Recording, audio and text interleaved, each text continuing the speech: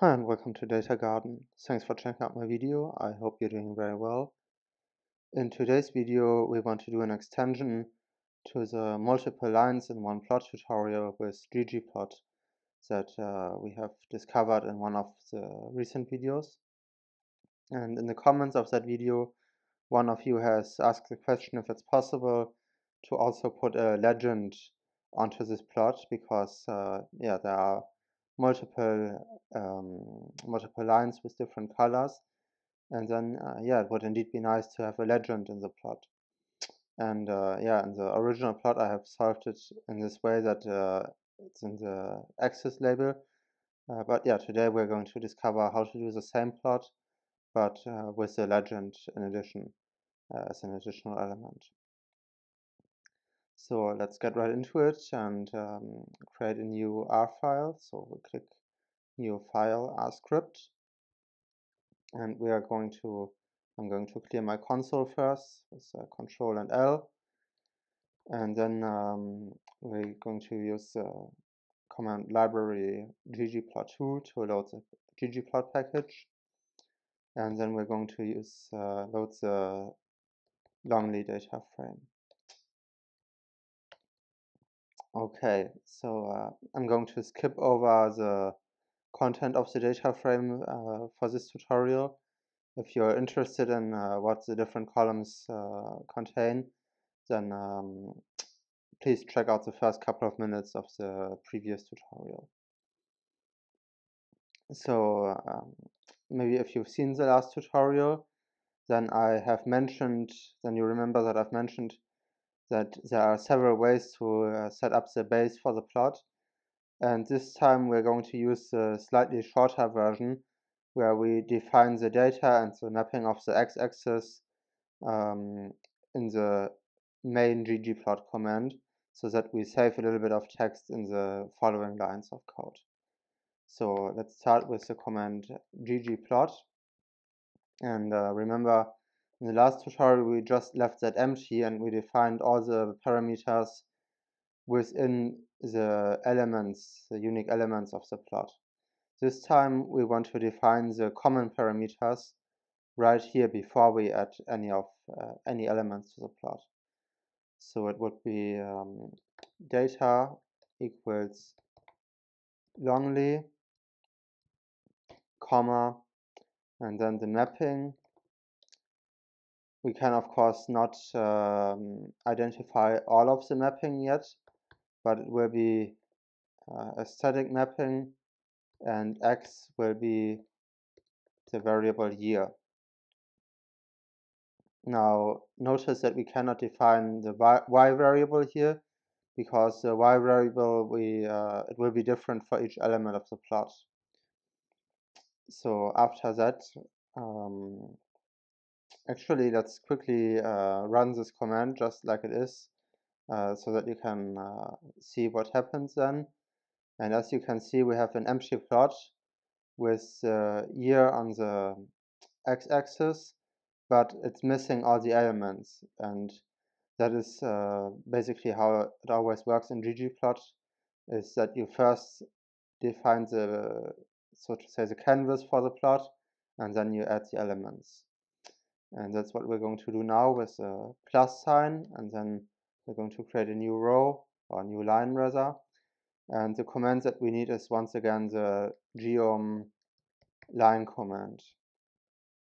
And now, of course, we have already defined the data source and the mapping for the x-axis. So we only have to define the mapping of the y-axis here. So we once again type mapping equals AES, and then in brackets y equals armed.forces, which is a column that we have already been using the last time. And now here comes the big difference to what we've been doing the last time, because last time we have manually selected the colors in which we want to display the graph. This time what we're going to do is we're going to make the color the dependent variable on what is being displayed. So what we do is within this AES command, we type comma and then we define color equals, and it will also be armed forces.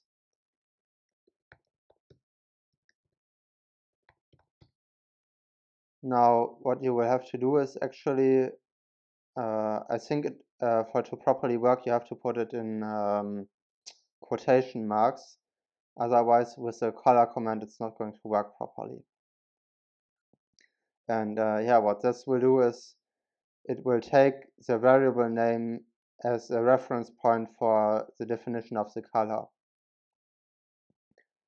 Now, once again, we will do the same with the geom_point command. So we type plus, and then let's quickly just copy and paste this line of code, and yeah, paste it in the next line.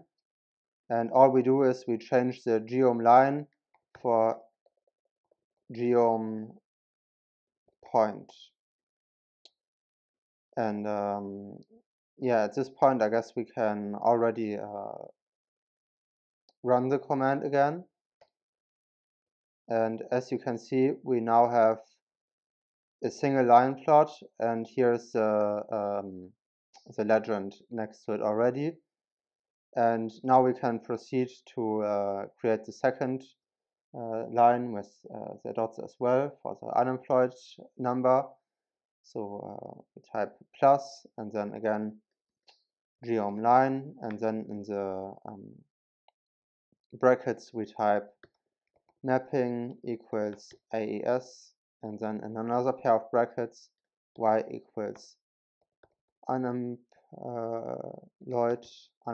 yes, and color also equals unemployed, and yeah, that has to be in quotation marks again. And then we do the same thing again, where we copy the line and we paste it and change the geom line to geom point. So now our plot is almost finished. I think we can already let it run like this. But there are two things missing. If you remember in the last time, we still had the titles added, and maybe we also want to change the color of the graph. Last time I had it as blue and orange, and I guess we also want to check how to change the color now, because it will not work anymore if you change it in these commands. At least I don't think it will work. So yeah, let's first add another command for the labels, and yeah, that will be labs equals, and then yeah, we can add X title, which would be year.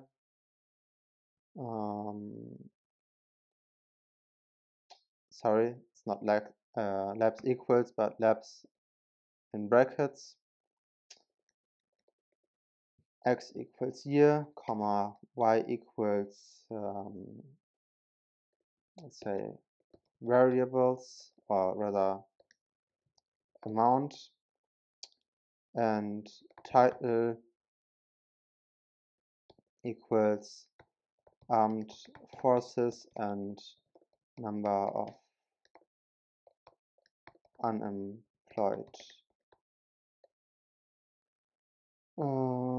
Number of unemployment in the USA. And then finally, after that command, we can add another plus, and that is where the colorization comes in. And yeah, I guess this will be the first time that we're working with colorization in like with systematic color schemes in ggplot. So I guess that I should take a moment to explain it. So there are several ways how you can colorize a chart, and it mostly depends on whether you have discrete variables or continuous variables. In this case, because the color is dependent on the type, we're talking about discrete variables here. So we could use scale, color, discrete, for example. I think that would work. But we want to define the color manually, so we will use scale color manual. Is there a typo there? No, I think it's fine. And then we can define the colors. But before we do that, as an alternative, if you had, for example, a chart with continuous variables, then you could also use scale color continuous, or possibly, depending on what you want to colorize, also scale fill continuous. So these are the ways that you can use to add some different schemes of color to your ggplot graphic or chart. But for now, yeah, what we want to do is we want to define which value gets which colors, and we do that by typing values equals, and then we define a simple vector with the C command, and we type in there, I'm going to copy paste it actually, it all has to be in quotation marks, so armed forces equals, I guess we had that in blue, and then comma, and I'm going to copy the unemployed command, and that equals orange. So it has to look like this: scale color manual, and then the first opening bracket, values equals, and then the C command and the second opening bracket, and then you define as the first component of this vector, you define armed forces equals blue and unemployed equals orange, and all of these values have to be in quotation marks, and then the two closing brackets. And yeah, with that we are done with the plot, so let's press run, and there you see indeed we have recreated the same plot from last time, except that we have added a legend to it, so it's now on the right of the graph. I guess one thing that I'm now thinking of spontaneously is maybe you would want to change the legend position as well, and you can do that by adding another plus element here, and then you have to type theme and then an opening bracket, and then you will get a whole bunch of things that you can change about the theme. Maybe I recommend that you look it up in the help file as well if you have some time on your hands. But now I guess we want to change legend dot position equals, and then I guess we can type here bottom, for example. Let that run again, and yeah, there's our legend now at the bottom. And yeah, as you can see, it shows properly which color is associated with which line of the plot. So as you can see, it's a rather simple extension to the plots that we have already made.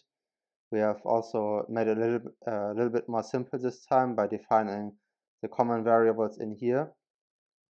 As a side note, I haven't tested this out this time, but it should be possible also if you create a, let's say, long data set out of this data set where all the y values are in one column and then the color, or rather the variable name, is in a second column. Then you should also be able to do it by creating here a mapping for the color, and then you can save yourself a little bit of work as well. But yeah, like I said, I haven't tested this out in a long time. But yeah, it would maybe be something that you can experiment with for yourself.